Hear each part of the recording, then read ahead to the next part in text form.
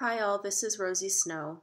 I am making this video today because it has come to my attention that folks up at the detention center in Farmville are going on hunger strike because the coronavirus is starting to spread there, and they're begging to be released, begging to be protected. And I know we've been talking a lot about self-care and how important that is right now, resisting the urge to do a million things and be really productive. But at the same time, when our neighbors are in such distress that they have to go on hunger strike in order to get our attention, I think it's time for us to come home to some of the most powerful scriptures that guide our lives as Christians. So right now I want to read one of the most powerful messages that Christ shares with us, and then ask you all to do one simple thing. So this is the scripture from Matthew 25. All the nations will be gathered before him, and he will separate people, one from another, as a shepherd separates the sheep from the goats. And he will put the sheep at his right hand and the goats at the left. Then the king will say to those at his right hand, "Come, you that are blessed by my Father, inherit the kingdom prepared for you from the foundation of the world. For I was hungry, and you gave me food. I was thirsty, and you gave me something to drink. I was a stranger, and you welcomed me. I was naked, and you gave me clothing. I was sick, and you took care of me. I was in prison, and you visited me." These words tell us the standard that we are expected to meet as Christians and really as human beings. It's not something cute that Jesus just says to be funny. This is the word. This is the standard.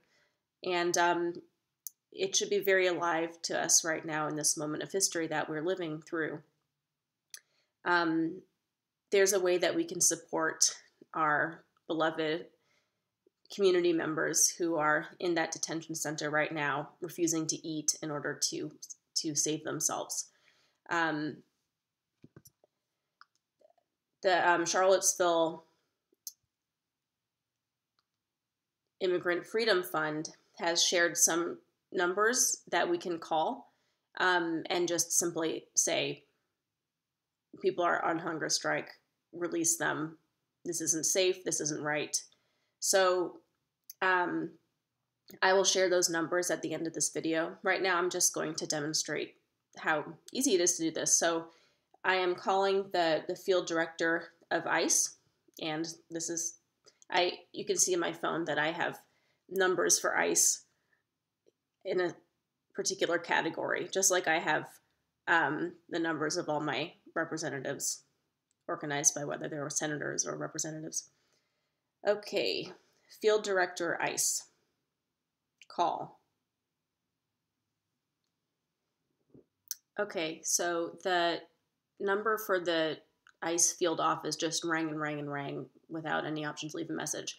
However, I was able to leave a message for the assistant field office director, James Mullen, and I was able to leave a message for the Farmville director, Mark Graham. So I will share those numbers here.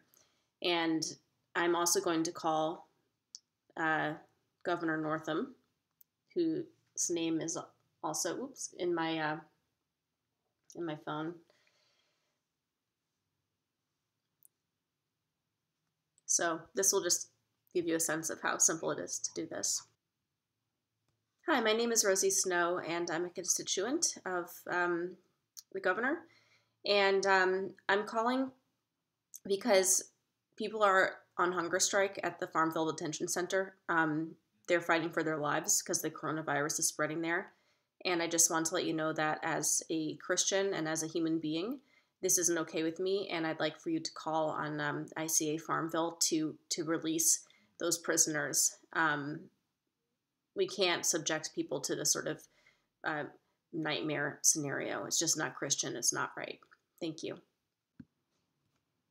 So making those 3 calls took maybe 3 minutes. Tip when you call Governor Northam, there's a really long message now, so just hit 2 when the voice recorder goes on. You can just talk to someone or leave your message for the governor.